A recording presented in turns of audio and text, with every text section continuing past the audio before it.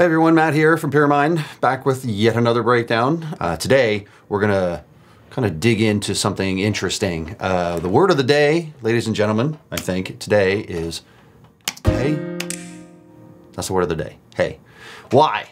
Because the one song that comes out and says hey and forces you to freeze and just go, what's going on the radio? Why is there silence? The Chainsmokers. So today we're gonna look at the song Closer by the Chainsmokers.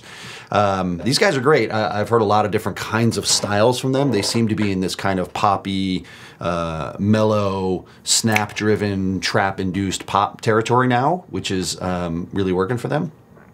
Big fan of the song, which is why I chose it. And people say, well, Matt, isn't that song simple? It's not complicated. Where's the complexity?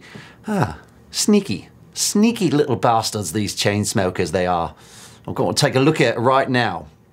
So what are they doing that creates complexity, and why does the song work?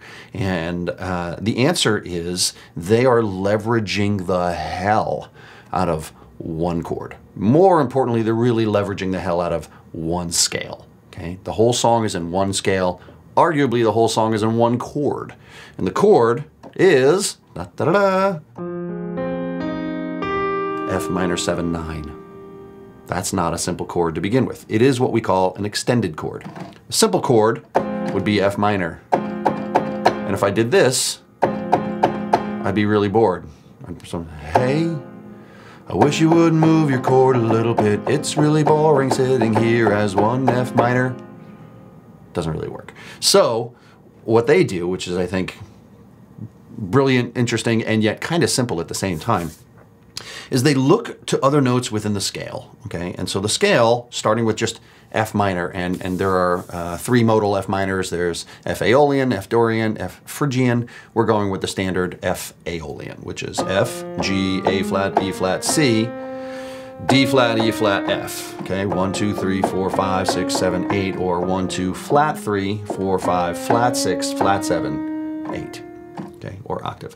So that's the thing. So what we're going to do is we're going to look for notes that are going to show up throughout this song. And the overall complexity concept here is that the entire scale is available. You can have it manifest within the chord. You can have some of it manifest in the chord, some of it manifest in the bass, some of it manifest in the chord and then the bass, and then the rest in the melody. And I think between those three things in this song, you're going to see every single note of this scale. I love when that works out. So, starting with the chord, F minor 7. Now, for those of you who don't mess with sevens, this is beautiful territory. You should definitely start messing with sevens. All we're doing is taking the chord, F minor, skipping the next note in the scale, adding this one. You'd skip the next note, add this one, skip the next note, add this one. This kind of triadic or leapfrog technique where you build a scale, 1, 2, 3, 4, 5, and then you only use, say, the 1, the 3, and the 5, and then the 7, and then 8, 9, okay, 10, 11, okay, 12, 13. You see what I mean? So if you take the scale from this octave and bring it all the way up to this octave, so it's this, you start 1 through 8, and then you can go all the way up 9 through, well, I guess the next one would be 16. So what we're going to look for are 1, 3, 5, 7, 9, 11. And I don't think the 13 is used. Or my favorite, the sharp 13. I don't think, it's not really the sharp 13. This would be a flat 13 technically. I don't think the 13 shows up very much, if at all. So that's the chord. The chord is, and you can see on the screen, I'm adding the pinky and then taking it away. So it's, oh, I was just partner to met you. Drink too much and that's an issue, but it's okay.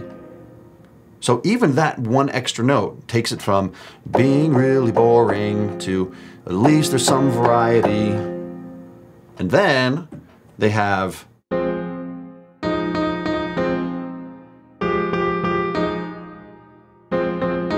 Now I'm leaving the C off just for simplicity to show how this kind of motion within a chord creates a little melody. So what you have in this little mini melody in the chord is dum, dum, dum, dum, dum, 9, 9, 9, 7, 5, 5, 7, 7, flat 7, 4, 4, 5, 5.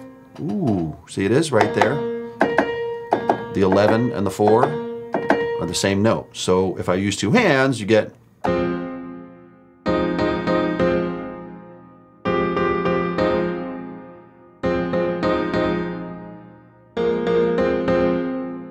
which is going to sound a little bit, if I mute this piano now, actually let me mute this piano and then just play it, and I'll put the keyboard here.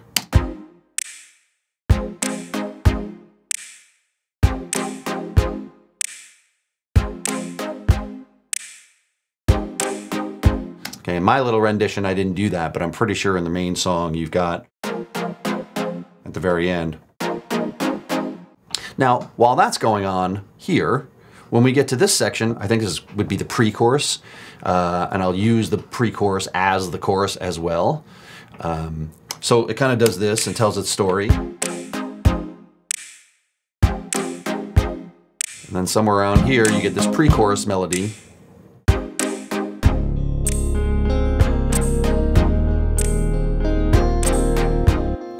The term people might use is called pedal chords. Like you put your foot on the pedal and it plays that chord, and then you do all this other stuff at the same time while the chords are just hanging out there. Right? You can have all kinds of fun just playing the other notes of the scale.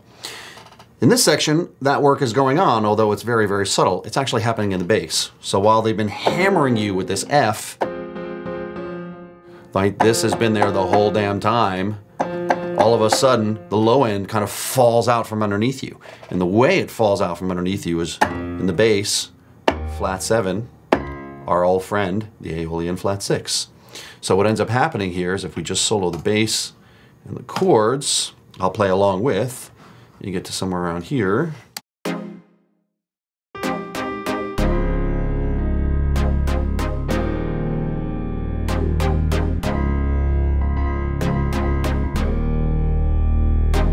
And that's gorgeous, but it's also something you've heard a bazillion times before. That's why I think everyone does it, is because it works. Does it make it cliche? Only when you get tired of it. So what's really going on here is that we're using F, E flat, D flat, and the low end, really just D flat and E flat, the flat 6, flat 7, which are the same as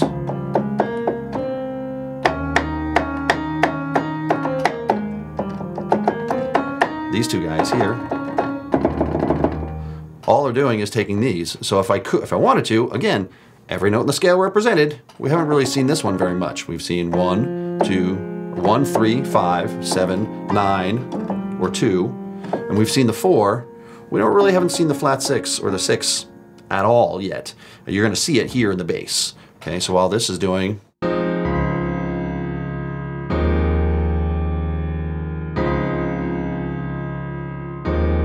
it's the first chord in particular that I think is really rich. If you took this and played it up again, you have this, which is normally a really ugly sound.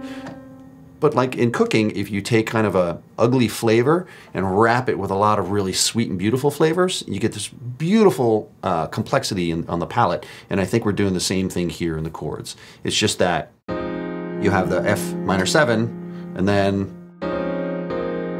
F minor 7 add 4, or 11, F minor 7 add 9, 4, and then, if I do this with the thumb, F minor 7, add 11, add 9, 11, and 13. That's the whole damn scale in a chord.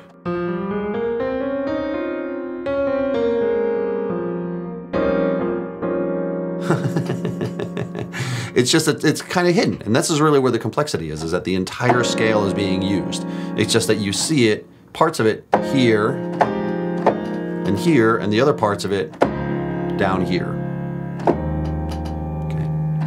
So that's at least two different things that we've looked at. One, that every note in the scale can be represented, and then two, this concept of pedal chords, where a single chord can have other notes kind of dance, like the chord stands here, and then the other notes kind of dance around it. Zooming out, complexity times, well, 2.5 really. 1, extended chords using all the notes in the scale.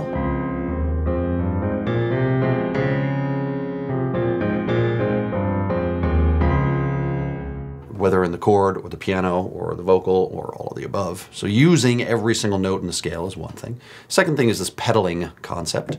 Chord stand still, other things happen around it. In this case, note stands still in the vocal harmony and the other vocal harmonizes against it. The third concept you've actually seen before, from me at least, and certainly from the songs we've looked at, is that when you either look at this section, or if I replace these two leads with the baby pull me closer in the backseat of your Rover, in that section it can use actually all of the rest of the parts that I've got here. So the notes are these three notes: A flat, B flat, C. They represent the 1, 2, 3, 4, 5 of our scale. But they don't really sound like that. What they really sound like is a lullaby, like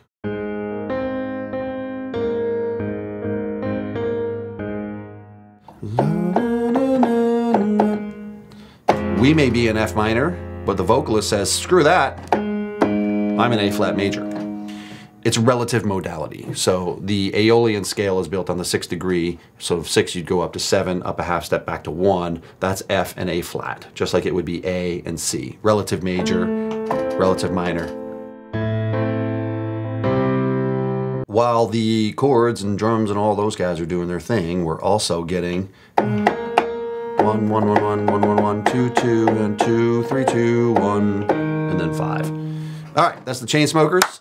I will see you next time. If your music is struggling and you're finding that your progressions aren't kind of living up to these standards that I'm sharing with you from great artists that I've been lucky enough to listen to, by all means reach out. I've been doing some one-on-one sessions with people, and it's been really helping them out, both in terms of workflow, in terms of writing process, in terms of chords and harmony, and how to build something that's strong enough and robust enough to carry the song. So you don't have to spend your entire time trying to make all this wowsy stuff with sound design when your song may or may not really demand that. Obviously, some songs demand crazy sound design, and that's where you should spend your time. But for this kind of songwriting, sound design isn't necessarily where you need to be spending your time. You need to be spending your time thinking about the chords and the structure and the harmony and some of the stuff I'm talking about here. And if that's baffling for you, or you're struggling with the concept, by all means, reach out. It's matt@pyramind.com. Until next time, guys, I will see you later. Don't forget to snap. If you're a music producer, subscribe to our channel and stay up to date on the latest Pyramind tutorial videos, track breakdowns, elite sessions, and more. Visit us at pyramind.com.